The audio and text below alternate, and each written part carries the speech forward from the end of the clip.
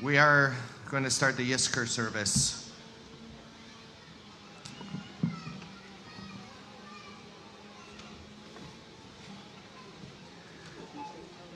Le'ela min kol birchata v'shirata. Beyond. Beyond. There are some things in our lives that are beyond. So much of love and life and loss are beyond words. Like the master of the world, God, beyond, le'ela. And these 10 days, we live in this space, le'ela u'le'ela. Beyond what is already beyond. So far out of reach. There's this story in the Babylonian Talmud, Tractate Brachot.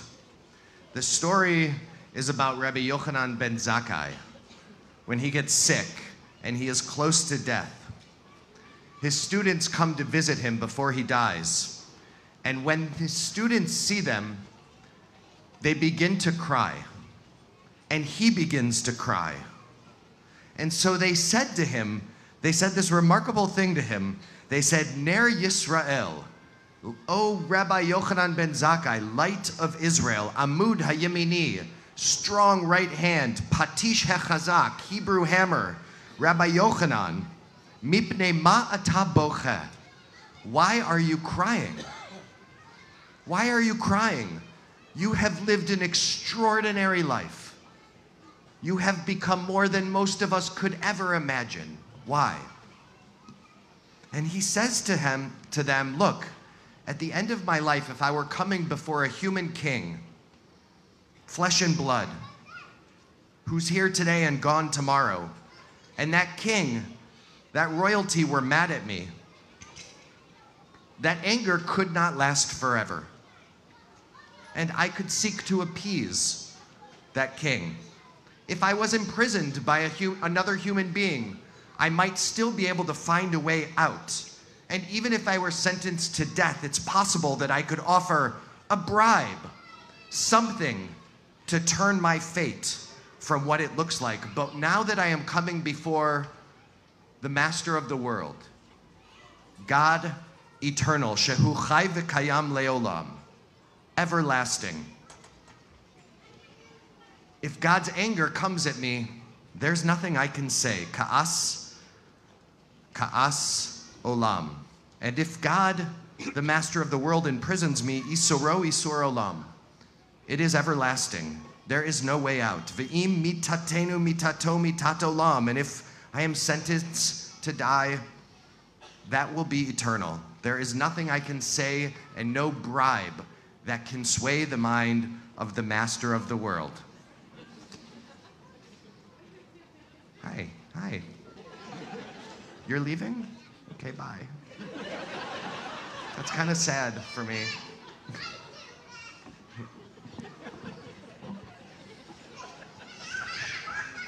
It's the best. Best.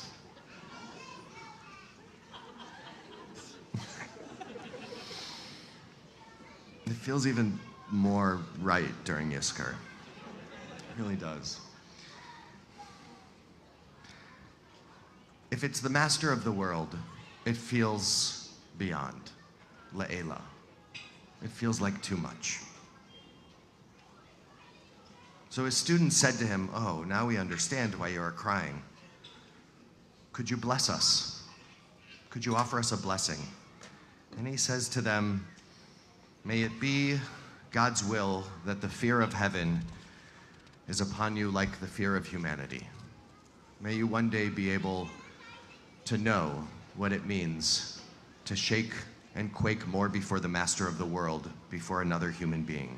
Look, what Rabbi Yochanan ben Zakkai is fundamentally saying or trying to communicate to us is that there are moments that are too far out of control for them not to overwhelm us in emotion.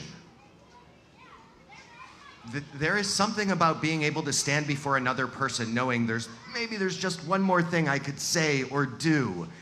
Like, finality doesn't mean finality in the same way. that it does when we are thinking about Le'ela, that which is beyond. And what Rabbi Yochanan ben Zakkai is saying is, there is something for which I have no control and will never be able to control, and it's what happens after I'm gone. And for that I am weeping. David Kessler, who's probably the world's foremost expert on grief, he wrote, anticipatory grief. Anticipatory grief is a feeling we get about what the future holds when we're uncertain. Usually it centers around death. We feel it when someone gets a dire diagnosis, or when we have a normal thought, the normal thought that someday we'll lose a parent or grandparent. Anticipatory grief is also more broadly imagined futures. There's a storm coming, there's something bad out there. When I can feel something and I know it will come and I have no control over it, the grief kicks in right at that moment. That's what Rabbi Yochanan experienced, anticipatory grief, before the term was coined. And it's what we all experience so often, anxiety over the unknown, a pulsing awareness that so much of life is out of our control. Le'ela, beyond our agency. Le'ela u'le'ela, beyond any agency. Likely for some of us, our own deaths evoke this kind of loss, anticipatory grief, but certainly for each of us, it's also that ever-present fear over life without our loved one nearby. Even when we know the end is approaching, or even if we are ready for it, whatever that means, competently anticipating life after loss is le'ela. It is beyond reach. It is too eternal. And for those of us who have been living with loss for quite some time or a week, and we are all in here, quite some time and a week and less than a week, it never goes away. Grief waxes and wanes, it peaks or it lies hauntingly dormant. And when that wave washes over us sometimes, it can feel like too much to bear, too hard to control. Le'ela, beyond, overwhelming on the inside and out. And then our tradition provides a communal circle of comfort, of nechama, of consolation. That, right here. Today, we don't wait for the wave to come. You know, that unexpected moment in which you see a glimpse of somebody you lost and you are uncontrollably sad. Today, we invoke it. We draw it near. What is Yizkor? Yizkor is the moment for which so many of us, no matter what else we will miss throughout the entire Jewish year, we can't imagine not being here for this. For this moment to invoke and then remember. Bell Hooks wrote in a book called All About Love, rarely, if ever, are any of us healed in isolation. Healing is an act of communion. Love invites us to grieve for the dead as a ritual of mourning and as celebration. We need not contain grief when we use it as a means to intensify our love for the dead and the dying and for those who remain alive. We need not contain our grief when we use it as a means to intensify our love. Love is the primary force in the world which brings le'ela min kol birchata u'shirata, that which is beyond words, beyond expression, beyond control, a little bit closer to earth. It brings out there into in here, into our beating, loving hearts. Last week, my sister was here last week for Rosh Hashanah. My sister was deeply connected to my mom. Like, it was palpable. In a way that my siblings and I often admired, and sometimes maybe were a little bit kind of maybe jealous, I don't know. But it was, anyways, when she was here, she wore my mother's clothing the entire time. Rosh Hashanah 1, Erev Rosh Hashanah 2. She's wearing my mom's clothing.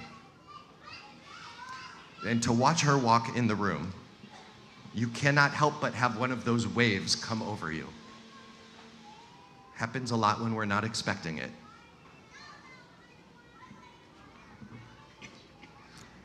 it's confusing. Mom is there, Mom is not there. She's Le'ela, she's beyond, but she's here too. I know that, I feel it, I see it, maybe I just need it. There is no possible way to express sometimes what our loss does to us when we are confronted with who it is that is no longer in our life. And the only place that I could put that feeling in that moment so that I could keep leading the service, the only place that I could put the years-long but still present loss, the uncertainty, the only place was here. I knew that in 1 week, I would be able to nestle it into this book and these words with this very group of people. You all. This eternity is Le'ela. It is beyond, but it is also bitoch. It is between us. It is between us. I knew in 1 week's time, Yom Kippur would give me just the right vessel with which to sit with it all for a moment. This moment with you, us together, love the very connective tissue that allows us to invoke our grief into this room and share it together. And that is what we are going to do. You all have your story too. Might not be a creepy one like my sister wearing my mom's clothes. Sorry, Nina, but I wasn't going to let that go without some kind of big brother jab. You all have your stories too. You have your stories of grief, and you have your stories of life, and you have your stories of love, and some of them are painful, and some of them are joyous, and some will make you laugh, and some will make you cry, and some will make you just want to hug or receive a hug. So let's hold it all together. Let's bring Le'ela, that which is untouchable, into focus, if only for a moment. Dr. Kessler also taught us that emotion needs motion. Emotion needs motion. It is embodied.